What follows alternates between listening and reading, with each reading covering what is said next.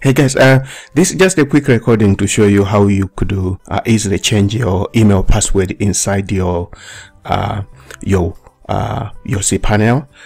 If you're using Webmail, which is a free email service provided by included in your web hosting package, it's always good practice to make sure that at least once in a while you change your email password, and this could either be probably maybe somebody has left the business, or maybe you simply just want to make sure that you're keeping up to date with the requirements of at least changing every 3 months you change your password also, or something like that.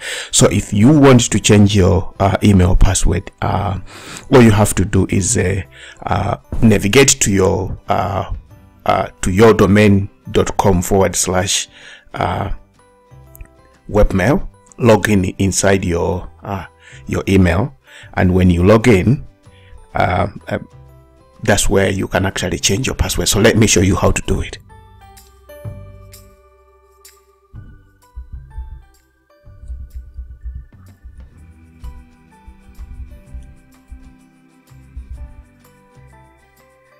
Alright, so I click here, I type my password here, and I'm clicking in here.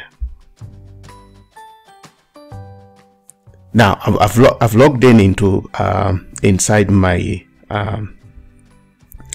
my inbox, and as you can see,